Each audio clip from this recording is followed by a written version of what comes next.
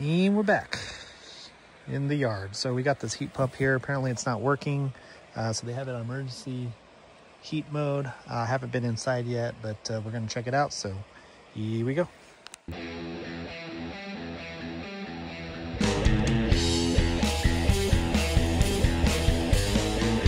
All right, so it looks like it's a communicating system. So it says press and hold for details. No system alerts. No. It looks like it's just a service system. Oh yeah, it's just a reminder.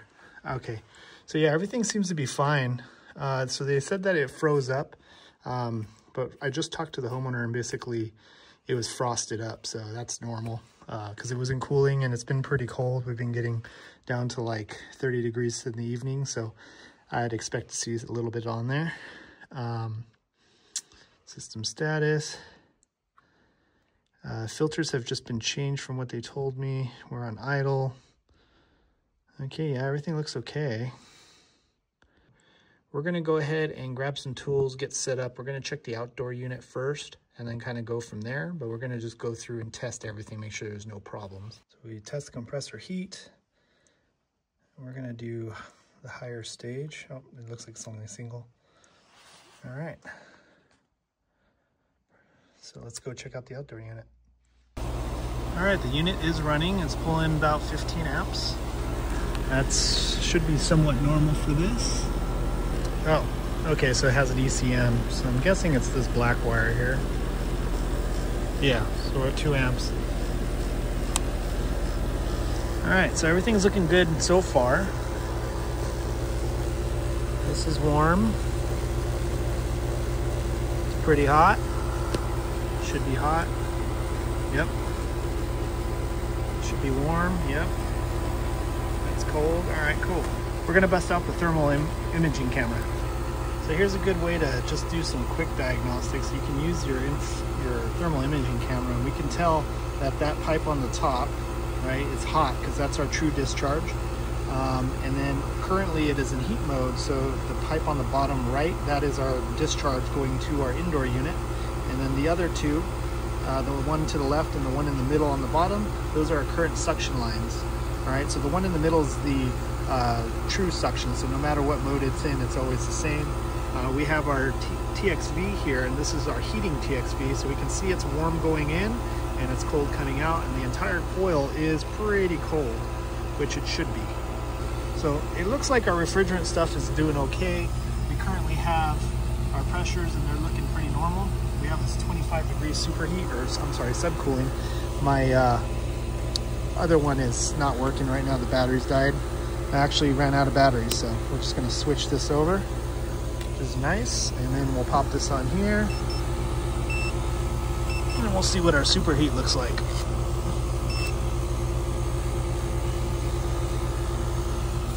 Okay. And I just need to relink it.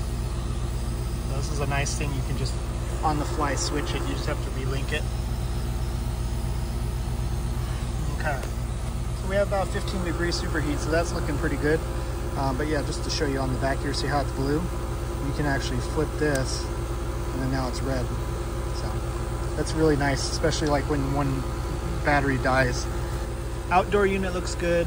All my amp draws are normal. So we're gonna go ahead and scope out the inside.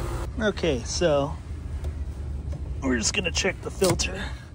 They told me they changed it yesterday, but always check it, because for some reason homeowners lie, but it looks good. All right, our coil is hot, so that's good. We're gonna go ahead and have this guy on wireless mode, because it is a constant airflow. So we wanna get an actual amp draw on that. We gotta be quick, otherwise it might shut off because it is communicating. So let's take a look at our amp draw on our fan. Yeah, so that's pretty normal. So I'm wondering if the problem is I can't see how bad the old filter was, and nobody's here. So yeah, the filter is probably plugged, and then there's also a floor filter. So I'm wondering if because it was double filtered, maybe that caused it. So anyway, I'm gonna get my meter out of there. And then we will test the electric elements, make sure those are all working, because if there was something up with the heat pump, the auxiliary heat should have kicked in. So we'll go ahead and check that next. All right, so we're just in heat pump mode. We got 98 degrees coming out, which is really good. Our return's about 65, 75, 85, 90. So it's about 30-degree rise. So that's pretty good for a heat pump, and that's with no auxiliary heat. So, and I just noticed here, there's a filter in here. So yeah, let's go see if there's another return somewhere. So the filter's not terrible, but when I pulled it out, I can hear the fan slow down, so it was causing some sort of a restriction. Plus you can see it's parachuting. So yeah, I'm gonna tell them if they're gonna put a filter, they need to do those polyf, those really cheap thin filters, like thinner than these, because they're less restrictive. And I think they're just using it so stuff doesn't drop down in there. So that may have been the issue, because I don't know the condition of the other 5-inch filter, because if that thing was plugged plus this, that could be it. There is another return upstairs that doesn't have a filter in it, so yeah. Okay, so I want to stop it, so I press and hold. Okay, and we go previous, and I want to test indoor heat. I'm guessing that's the heat strip, so we're gonna just make sure that those are working. Okay, we're gonna do, oh, that's kind of cool. Yeah, it looks like we only have 2 stages, so we'll do that. That should energize all of our heating elements, so we'll go amp those out and make sure they're okay. So I love it when they put all kinds of stuff in the way where you can't test the stuff live. So it looks like the only option I have is to just clamp this. So we got 42 amps there, and I got about 42 amps, so I'm just assuming they're all working. Because usually they're 20 each, so that would be 2 circuits. According to this, it looks like there's 3 of them. Yeah, I can't get in there to test it. It's so annoying. Try this. Yeah, 20 amps on that one.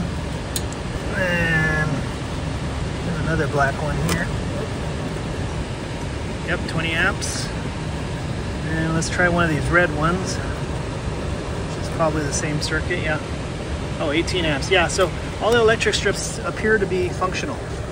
Yeah, so everything appears to be fine.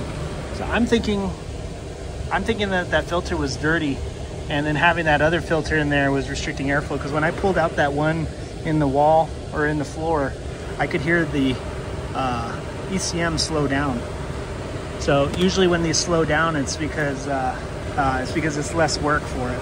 We're gonna go ahead and put this back together, and we're gonna call her good for now, because I can't find anything wrong with this thing right now. Okay, so we have it in just heat, auxiliary heat with no heat pump. It's over 101 degrees, still climbing. So everything appears to be functioning normally. So I really think it was the filter. All right, so I'm touching and holding. And that should take it out of test. I wonder if we can throw it into, no, we don't have defrost. Oh, look, so you can actually run it in everything mode. That's cool, but we don't need to do that. We know it's working. So what we're gonna do is we're gonna put the compressor heat mode again, and then we'll go and see if we can force the defrost. I'm supposed to go to force defrost to test COM, and I have to hold it until it happens. Once it happens, then I have to remove it. And it's fast forwarding the timer, so I think I have to hold it for a while. Let's try this way. There we go. Okay. This pipe should be getting cold. Yep. And the fan cut off, so it looks like defrost is functional. Let's see what our, okay, reversing valve switched. You can see the left one is hot on the bottom, and it should start to get cold, which it is. Yeah, everything seems to be functional. So I'm thinking it was the filter.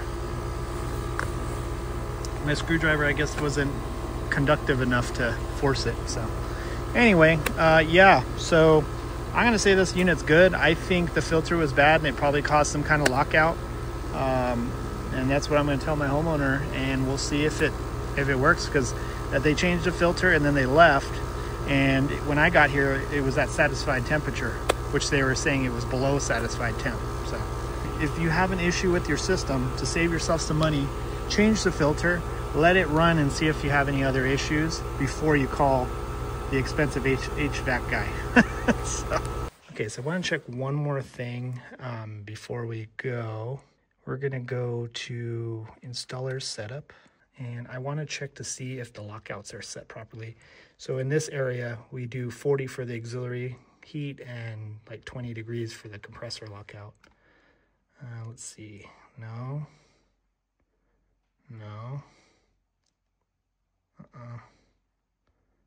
Maybe I can't set it. It might be automatic.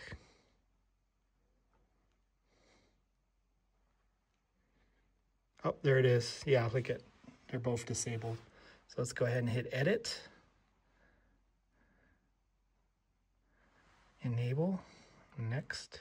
This is the auxiliary heat. We're going to set it to 40. Next. Now, obviously, it'll be more efficient if we go, you know, a little bit lower, or a little higher. Now, this one we want our low lockout. So enable, next, and we're going to set that to 20. Whoops. All right, cool. So it is now enabled. So we hit done. It's going to go back to our service menu. And then we hit back. And then we hit home. And there you go. And look at our temperature now. It was 65 when I started here. So yeah, maybe it was a combination of the filter and the lockouts. But again, to get in there, you just hit menu. You go to service.